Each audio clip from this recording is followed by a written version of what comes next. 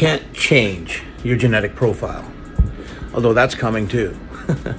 But you can change how those genes are expressed and influenced.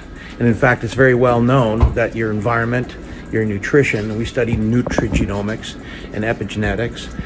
It's very well known that nutrition and environment will affect how your genes are expressed.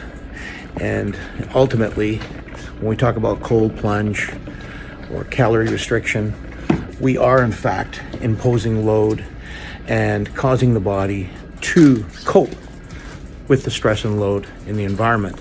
And those coping mechanisms include restoration, recovery, and so on. What we're studying at a deeper level is how do we take natural compounds that are found in plants and even in animals, and how do we take those and turn them into signaling mechanisms that modulate or improve your genetic expression, and then how your body restores and recovers. We've heard about recent peptide discoveries. What do those peptides do?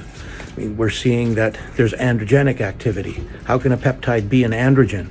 Well, it's influencing how your genes are expressing various hormones to improve your body's capacity to recover, restore, repair, and perform.